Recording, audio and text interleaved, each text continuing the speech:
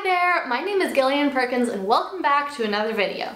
In today's video, I'm going to be sharing with you the system that I use to plan my days the night before. And if you're someone who already plans their days the night before, then I think that you'll still find a lot of the tips and strategies that I share in this video to be really helpful. I find that whenever I don't plan my day the night before, I wake up in the morning and I think, oh, I need to work, I should check my email. And so I started checking my email and I get distracted by like, oh, I need to answer this person and this person wants me to do this thing, and my focus just gets really spread out and I get caught up in a reactive mode where I'm just responding to other people all day, and then maybe throughout the day I think like, oh, I do need to work on this project a little bit, so I start working on it, but I'm just in this distracted mode, and so it's really hard for me to make any significant progress on that. But instead, if I plan my day the night before, then I'm able to be a lot more intentional about what my priorities are and how I can focus on those priorities the next day so that I can make some big progress on my goals before I get into the reactive part of my day where I do have to respond to some emails and deal with client work and things like that. Okay, so this is exactly how I do it.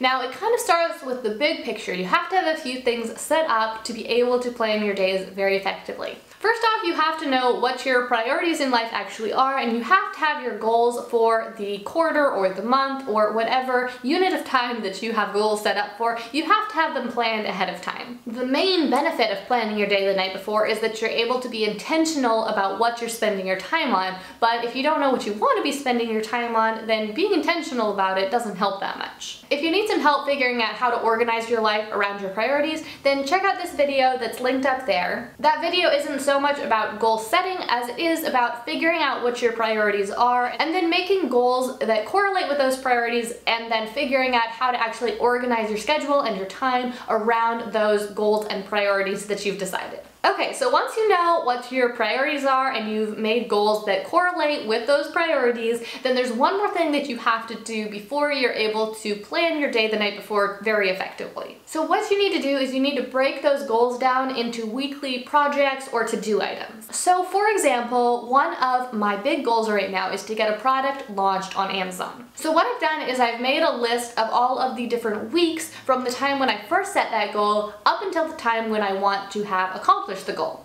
And then I made a big list of all of the steps that I needed to take in order to successfully get the product launched, and I organized all of those tasks so that every week I only had to focus on a few of them, and by the deadline I will have successfully launched my product on Amazon.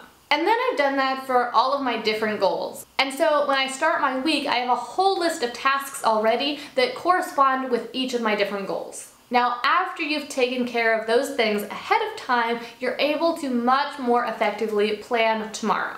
And so every night, the first thing that I do when I'm planning tomorrow is I take a look at that list of tasks that correlates with my big goals. Even if there's other things that are on the top of my mind, you know, maybe I have some appointments tomorrow, or maybe I really need to go get the oil in my car changed, maybe I have to work on my clients' ads, or I need to answer some emails.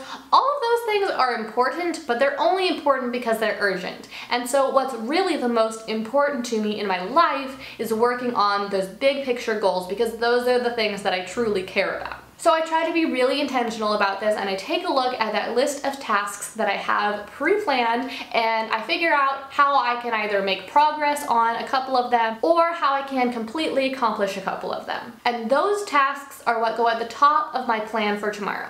Personally, I like to wake up early and get some work done before my kids wake up, before I have breakfast, before the day really gets going. And those first, most important tasks are what I try to use that time for, because I find that I'm able to be the most focused and the least reactive in those early morning hours. Okay, now the second thing that goes on my plan for tomorrow is a list of any and all appointments that I might have. Now, of course, some days I don't have any appointments scheduled, but other days I have some video conferences or some local meetings scheduled. I write these down in my planner along with the time that I'm supposed to be there, because clearly if I've told someone that I'm going to meet them, then I need to follow through and make sure that I'm not late or I don't forget. The next thing that I plan for tomorrow is personal things that need to get done. Every every single day of the week I have a specific chore that I do. For example, on Mondays I fold the laundry, on Tuesdays I clean the kitchen, and so on. And so I make sure that I write that task down so that it doesn't get lost in the hustle and bustle of the day. I find that doing those daily chores is very important because it's what keeps my space clean and clear, and that really helps me to stay in a good state of mind, stay focused, and stay happy. The next block of things that I need to plan for tomorrow is my regular weekly routine things for that specific day that are related to work. So every day of the week I have some specific tasks that I've planned ahead of time that I need to take care of to keep my business running smoothly. That means on a certain day I have to film, on a certain day I have to edit, I have to answer emails a certain number of times per week, I have to make sure that I keep those Facebook messages managed.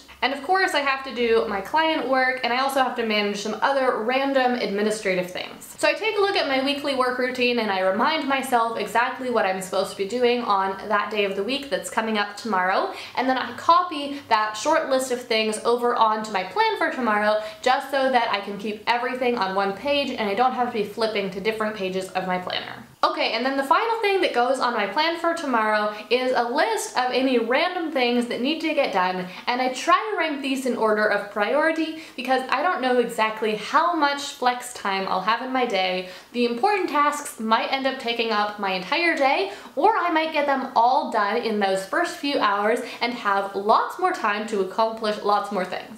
So these miscellaneous things might be urgent things that aren't important but really need to get done tomorrow, or they might be random little things that aren't that important or that urgent but I would just like to do.